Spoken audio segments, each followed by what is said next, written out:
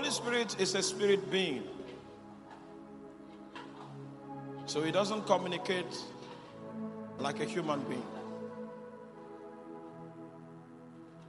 The first thing you are going to learn when you are dealing with the Holy Spirit is his mode of communication.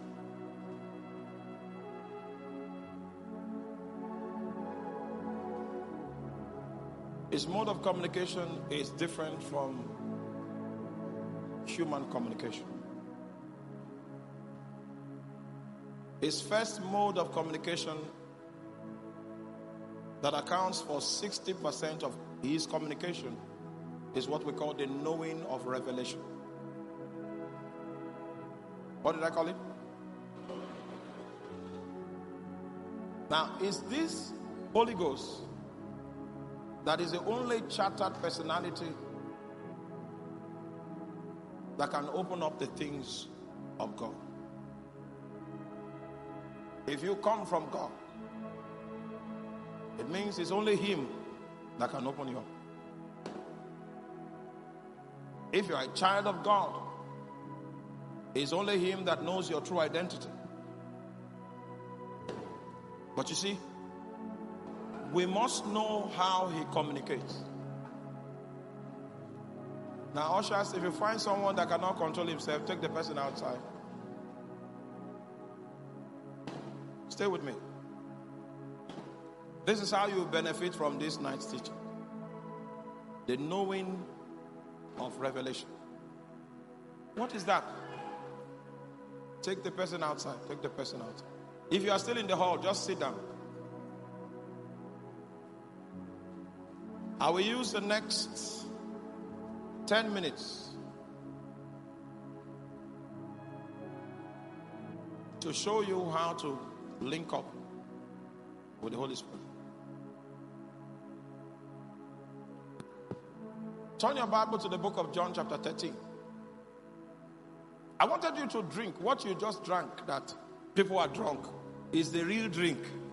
The drink that is called the drink indeed, that we are supposed to be drinking every day. That's what you just drank. And people couldn't control themselves. It's the real drink. It entered into the core of your being and charged it. That's the real drink. It's not wine. It's not Don Simon. That one you drank now is the real one that can vitalize you. So after drinking such drinks, I know some people won't be able to control themselves. So I say, usher, take out, because it intoxicates like that. There's ventilation inside of your spirit, man. Meanwhile, that's the drink we're supposed to be drinking every day. There are some dimensions of faith you cannot function in them in your right mind. You need to be high. That's a real drink that we are supposed to be drinking.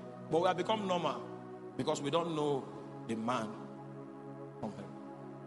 Now, John chapter 13, beginning from verse 1. This man has made me trust him. So, please don't reduce your GP. I already trust you. Now, before the feast of the Passover, when Jesus knew, underline knew, Jesus knew that his hour was come, that he should depart out of this world unto the Father. And having loved his own which were in the world, he loved them unto the end. Next verse. And supper being ended, the devil now put in the heart of Judas Iscariot, Simon's son, to betray him. Jesus knowing, underline knowing, that his Father has given all things into his hands. Jesus knowing that he was come from God. Jesus knowing that he went back to God. The knowing of revelation. I'm not talking about a feeling, I'm talking about a knowing. 60% of the communication and the knowledge that the Holy Spirit will impart in your life will come by this knowing. Stay there until you know. Because if you don't win in your soul, you will lose on the ground. Don't just leave home and expect to succeed. There's no success available for you until you know. Jesus knew that the hour had come that he should depart out of this world. He knew that he was come from God and that he was going back to God.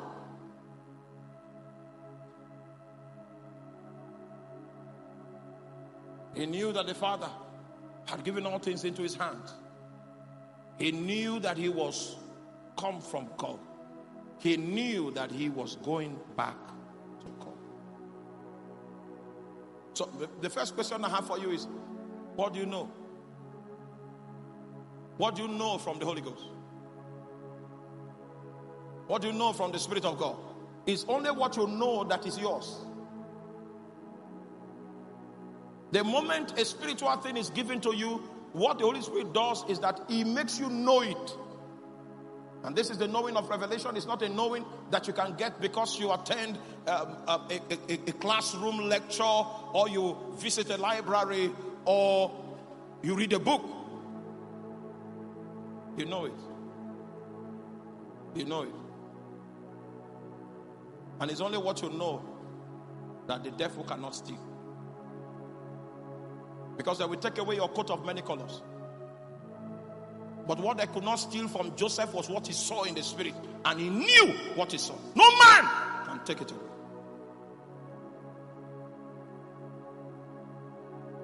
What do you know? At the end of the day, you will discover it's only that which you know that is yours. And if you don't know, it means you have not tarried long enough. There is that point that the Holy Spirit administers knowing. Knowing.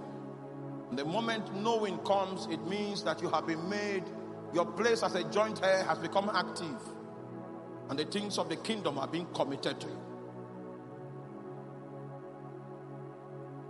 You know my case, I was born a stammerer. I will never stop saying it. But there was a day when I knew that God had given me utterance to preach. I still stammer, but not on the pulpit. It flows from a knowing. It's only that which you know that really is yours. So anytime God wants you to bring into a new economy of things, new administration of things, what he does is that he gives you fresh knowings. Fresh knowings. Fresh knowings. Fresh knowings. Just like as I speak to you now, the healing anointing has been activated, but I won't allow it to operate yet. When I will come down, I know it. I know how it works. I know how it works to a point where God allows me to influence it. Even if you don't believe, it will still happen. Because I know it. It won't respond to how you think, how you feel about me, no, I know it.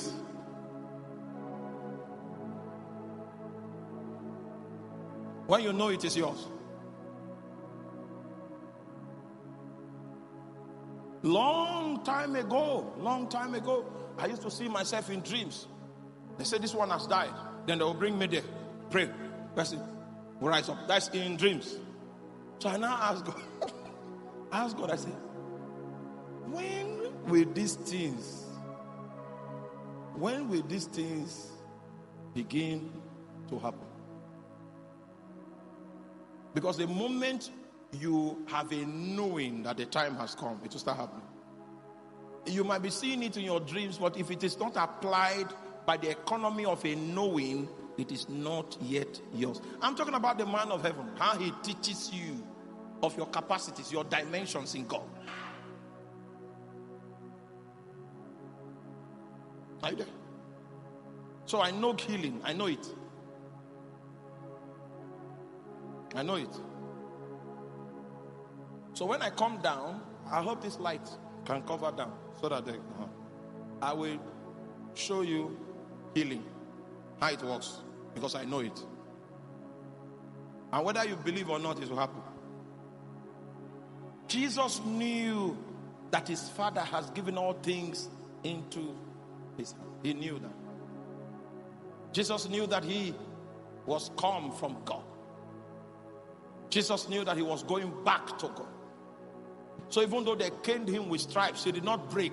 He did not surrender because he knew When you find a man that cannot handle persecution, it is because he is void in his soul. He doesn't know. When pressure comes upon you, you break, you weep, you cry. No, you don't know. This is what Paul says. I think he says it in the book of 2 Timothy chapter 1, I believe. Let me find out.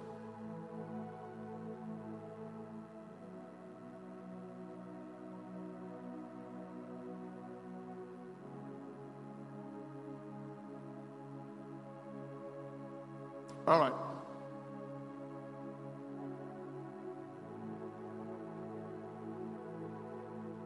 Second Timothy chapter 1 verse 10 to 12. Are you there? 2 Timothy 1, 10 to 12.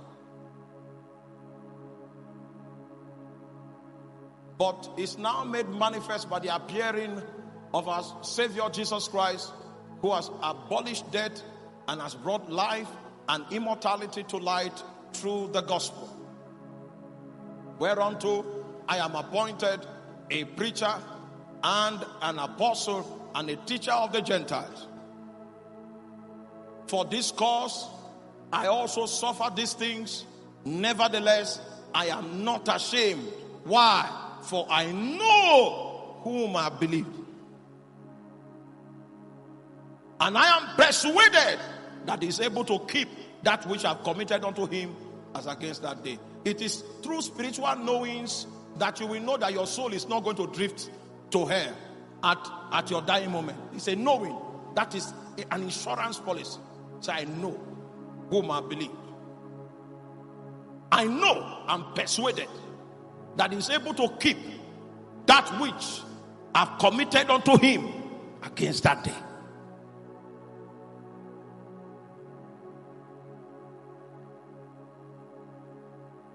If you kidnap me, I won't beg. I know. It is you people that need prayer. You people that kidnap me, you are the people in trouble. I am. You can't break a man that knows. If he knows, leave him. You can take away the coat of many colors from him, but there is something you can never take away.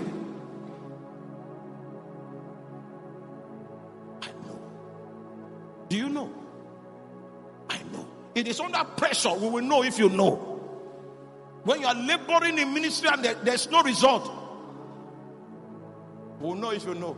Because if you don't know, the next attempt that false preachers make to invite you into their brotherhood, you will jump at it. Because you don't know. Some of us know. John the Baptist was in the wilderness. He did not move to Jerusalem. In the wilderness of Judea. But his ministry, his voice got to the palace.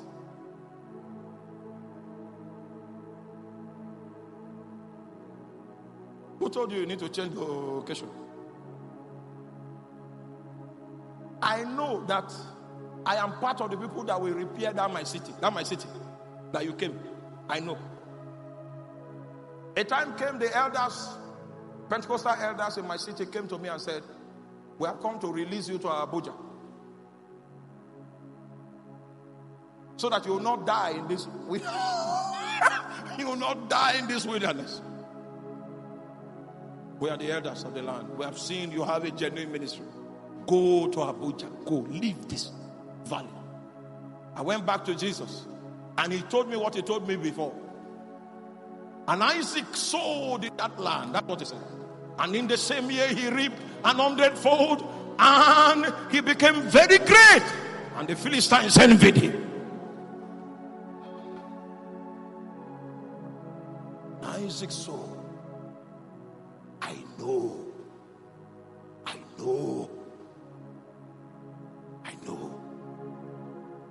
So he gives you knowings. You know, like I said, I've been seeing myself raising the dead in dreams. All right? But he has not given me. So, what day was that? We finished Festival of Glory Crusade. And that, the oldest Pentecostal in Benue State, you know him now. He comes for our meetings. By 8:30 a.m., he was in my house. That the Holy Spirit woke him up You know, that man had raised, they didn't count the number of dead people that he raised. Yeah, they know it's not on record. That the Holy Spirit woke him up, that the time for me to begin to raise the dead has come. That's why he came with oil. Say, where are you? So the time has come. Your voice will be heard in the land of the dead.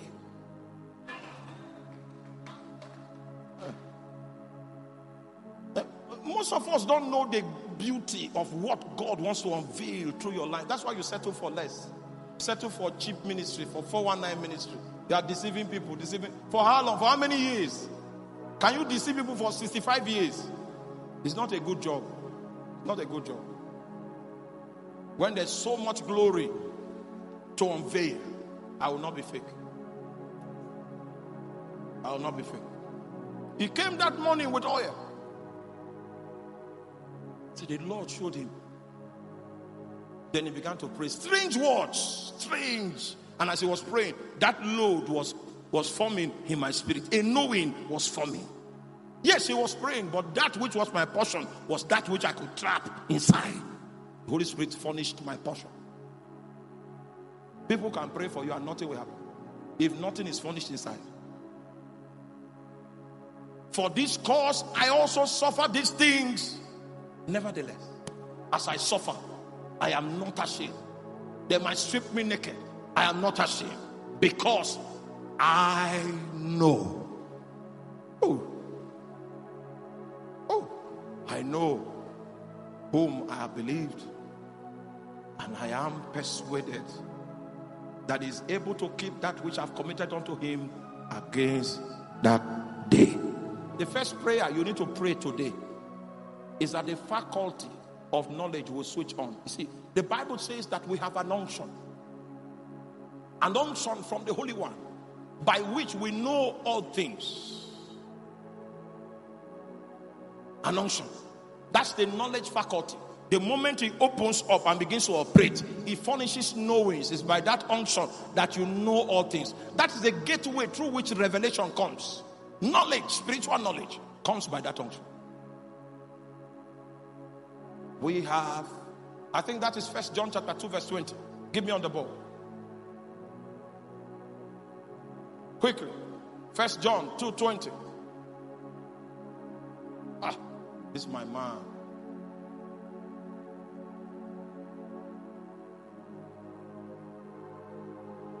He said, but ye have an unction from the Holy One. It is because of this unction that you cannot be deceived. You see, previously he spoke about deception, false brethren, false teachers, false. But he said, ye are not alone, you are not naked. Ye have an unction. So even if you made a mistake and went to a wrong place, where there's a native doctor, the moment he begins to minister, the insurance policy over your life kicks in, and then the unction goes to work, and then you know that where you are is not the church of Jesus. It's a modern day Niger Delta shrine. So when they stand up and they say, hey, drive your motor, driver, in that crowd you can blend out, because ye have an unction. You are not alone. By that unction you know all things. Next verse. Go to 22.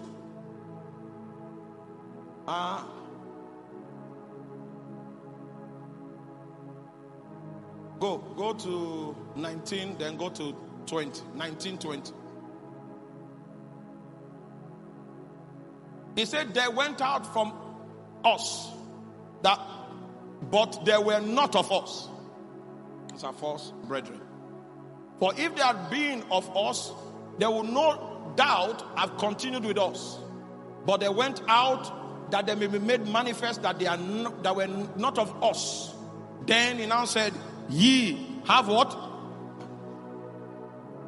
So the unction is the knowledge faculty. It is the system by which spiritual knowledge comes to you. It is one of the things that is held under the power of the Holy Spirit, that it switches on so that you can receive education of the things that transcend this realm, that transcend this world. It is by this unction that men are kept in their calling and they are not swayed by the deception of their age. He said, ye. So one of the prayers we are going to pray today is that the Lord might switch on this unction. The man of heaven. Let him come from within you and the gate of that unction. You should know when you are speaking in tongues. 1 hour, 2 hours, 3 hours. All you are waiting for is for that unction to switch on. The way I knew it was this message I will preach. You know, when you came to me yesterday night, I didn't know. I have confidence in the unction. So when you left, I began to pray in tongues. Prayed in tongues, prayed. I don't know when I slept off. I woke up early in the morning, continued. By 3 o'clock, the unction opened. You cannot deceive me for long. The moment the unction opens, I will verify. Someone came to me and said, well, I don't know if you are saying the truth now, but in the night, I normally service the engine. I will know. I don't know now, but in the night, I will find out. When I told him that my engine is serviceable, he now said, you know, the truth is that the truth came out.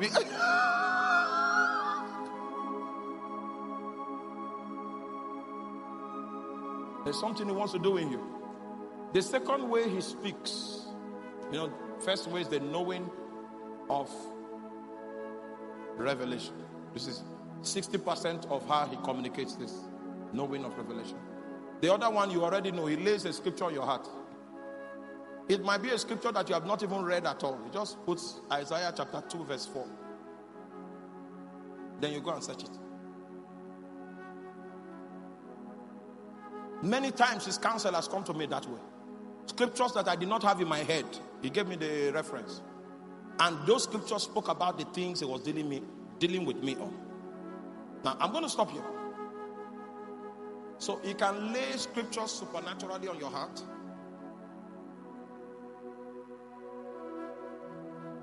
Amen. He can speak by an inner witness.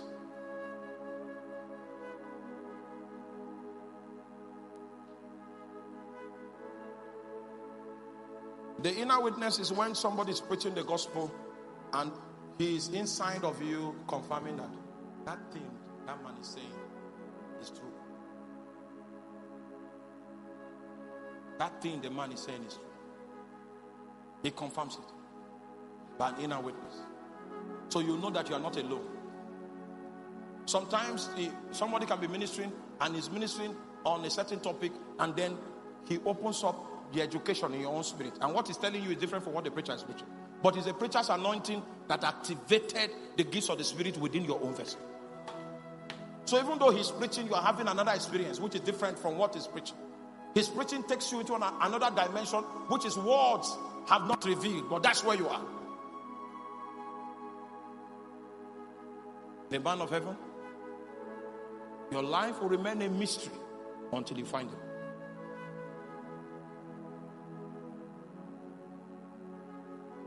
I'm standing on the altar of Jerusalem. Now, I wanted you to be sober before I start praying. You were too high that time. I said, no, calm down. When you are down, then I'll start praying. Listen, in a moment of time, if that unction opens, someone cannot deceive you. If that unction opens, you will never make a wrong friend. As the person is talking, the unction will just open. You will lose your peace totally. Everything goes flat. You know that the future with this man is not okay. Not okay. There's nothing as powerful as the witness of the Spirit of God. I want to lead you in a prayer. Holy Ghost, come educate me. Open the investment of your anointing on my life to me. Make me aware of it. Make me aware of it. Can you talk to him quietly? Make me aware of it. Make me aware of it.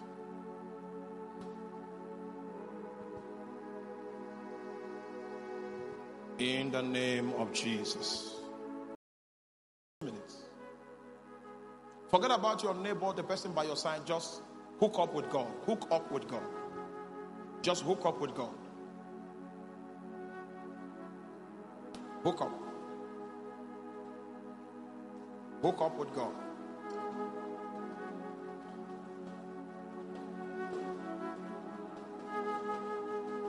Eso se la ito combres, iso si la ilo momononte ele kabala. Ya ikos kama siko breso vado amina hila kanteli. Uria siko branteli mama santuria braka satali. Enzuzaniko bresko filamanta buda gabalaito. In the name of Jesus. Now listen.